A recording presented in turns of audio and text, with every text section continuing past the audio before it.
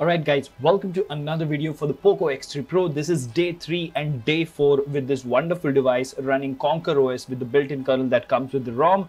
We are about to conclude this video today and the real-life ROM review because I am about to flash something else and move into the weekend testing stuff for you guys so you can get access to some amazing content related to custom ROMs.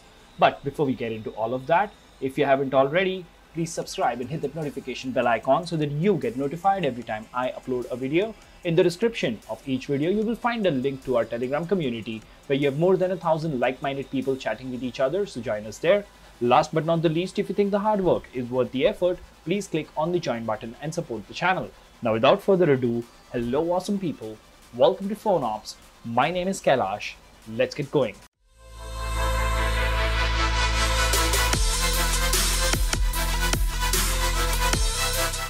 Alright, so day 3 and day 4 with Conqueror OS. Now, as I said, my personal SIM card is in there. I have been using it as a personal device. All my banking applications, entertainment applications, ANX camera, everything that I need on my personal phone has been on here for almost 4 days now. I've had a complete discharge cycle, but unfortunately, I've not had a complete charge cycle because I was either getting calls or I had to go somewhere, so 50-60% battery. But to be honest, this is real life ROM review and this is how I use my phone. I never really pay attention to how much the battery is and how much I have charged it. I always keep it between 50 to 80 or 90%. That is usually the health range for lithium polymer batteries, and that is what I have been doing over the years. So first things first, I'm going to talk to you about the UI because the UI element is something that you look at 90% of the day. Every time you unlock the device, every time you look into an app, every time you do something, the user interface is what you're going to play around with. And for me, luckily in Conquer OS, the UI has been butter smooth, rock solid, no problem whatsoever. Now, I would give it all the points as far as smoothness is concerned only if I had not used amazing combinations like Lighthouse ROM with NGK kernel, or Lighthouse ROM with lib kernel, or Aero OS with lib kernel personal. Those combinations when it comes to UI smoothness are next level. Thanks for these suggestions from Wolf. Our amazing testers group is doing a brilliant job. I would really want to thank each and every one of you one by one in all of these videos, and that is the reason so many videos are becoming possible. So as I said earlier, the experience in the UI has been absolutely fine. If you're someone who is coming from MIUI, you're just gonna love it. You're gonna find it so much smooth, so much fluid, and you will not have any issues at all. But trust me, there are better options available out there. Right now, moving on, we will talk about this particular aspect, that is quick tiles, because majority of my things keep happening over here because these are the things that I use in daily basis, like dark theme for example, and the torch, auto rotate. These are the very basic things that I use. Now advanced things like invert colors, screencast I used to use them while streaming and stuff, HBM mode, CABC mode, refresh rate toggle. So all these toggles are really useful. You can go ahead and use them in daily usage, but I did not find any major use for that. Now, to tell you the truth, I've been using a single SIM card and I am on Jio 4G in India. We do get LTE plus over here. In fact, if you see, in a moment this should show LTE plus, and if you talk about the speed test of the LTE connection, let me quickly show you that it does pretty decent speeds on this particular ROMs as well.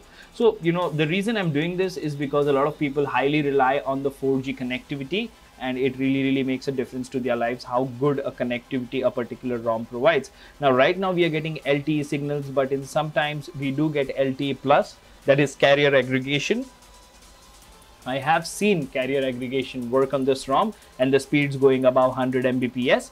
So that is something you don't need to worry about at all. Now, while we are talking about the real life ROM review, another important aspect for you guys would be Wi-Fi calling, would be normal calling, call drops and network congestion and stuff like that.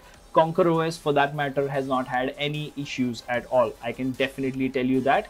Even with the Wi-Fi connectivity, there have been no issues. 5 GHz, 2.4 GHz, the internet on Wi-Fi has been working just fine. For example, I'm running a 100 Mbps connection and the router is just like about a couple of feet away from where I'm shooting at right now. And if we talk about the download speeds on Wi-Fi, let's have a look what speeds we get. There you go.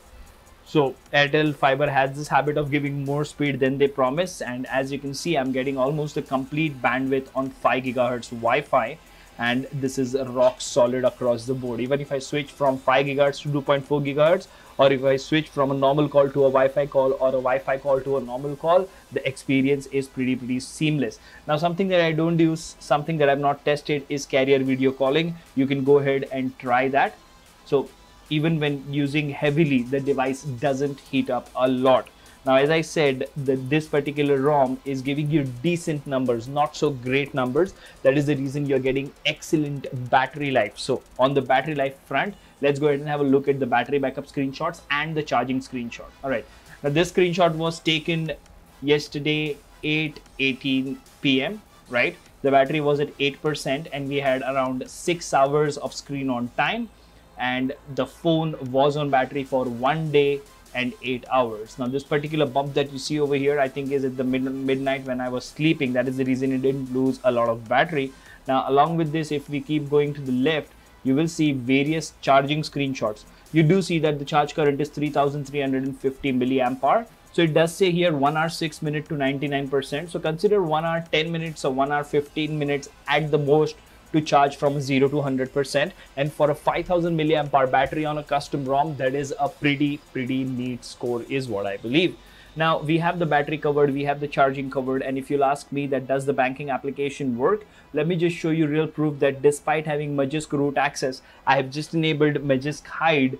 And say if we go to the HDFC banking application, and this is another feature that I would want to talk about, use face fingerprint app lock. I've been using it all day long and it works flawlessly each and every time, and as you can see, the banking application is working fine.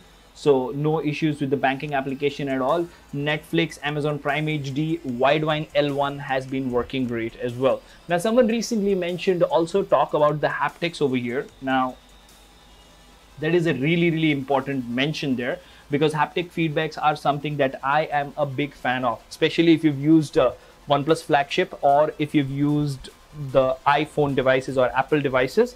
You will see that they have super amazing haptics. Now, unfortunately for the Poco X3 Pro, by default from factory, it doesn't really have such a strong haptic feedback motor. So the haptic feedback on this particular device is more or less just like the stock ROM, nothing impressive, just basic haptic feedback.